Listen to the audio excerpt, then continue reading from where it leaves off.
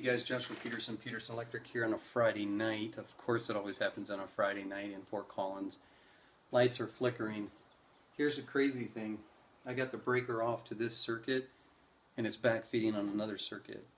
We actually have right now going on, but you don't get to see this often. We actually have, if you can see my meter, 203 volts on A phase, or B phase, and then on A phase I have 46 volts. We're going to turn this off. So basically what happened, why don't you follow me real quick. We had a surge protector blow up. This is pretty spooky.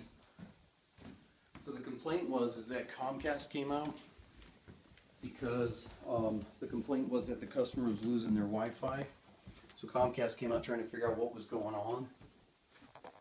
He goes out to the box and barely touches the box outside, and it blows and backfeeds through this circuit, and it melted their surge protector.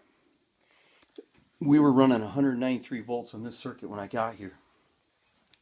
Here's the result of what happened at the top of this piece of wood. It got so hot, and he had it up here because he had his computer plugged into it, and this is fairly new, so you can smell that. It's still all through the house. Basically what happened is I called the power company to come out, and the city of Fort Collins came out and cut their tags because we're not allowed to cut them. He got on the meter and he saw that it's on the line side of the meter. I'll show you the second part of this video. That's Joshua Peterson Electric. Second part of this video. Here's the culprit right here, pedestal. I would have to say this is City of Fort Collins, but right there you said the neutral was loose, and so they're going to come out and fix all these pedestals. So there was the culprit of the loose neutral. Got it. And it was the power guy's fault, as usual. Thanks for joining us.